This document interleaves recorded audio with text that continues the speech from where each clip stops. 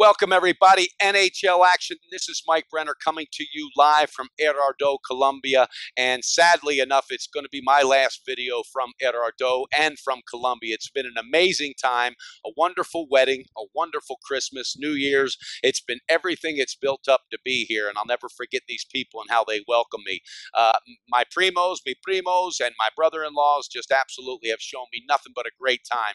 And we've been producing the whole time. So that's most important at the end of the day, getting you bang for your buck and beating the book. We're 11-3-1 in our last 15 NHL pick videos since being in Colombia. All right, I'm in Colombia, but we're banking money in the United States. All right, I'll be back in the office on Monday, but guess what? There's another opportunity. The Dallas Stars, who absolutely banked it for us the other night, 5-1.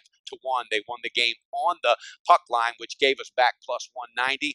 They are going to New York to take on the Islanders. Islanders are 21-12-3. All right, they're a very good team.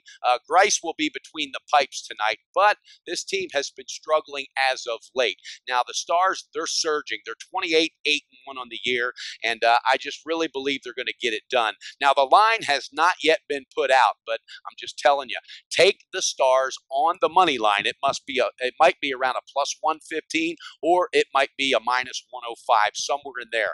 No matter what it is, take the Stars on the money line to cash that ticket once again in the NHL. Don't miss it.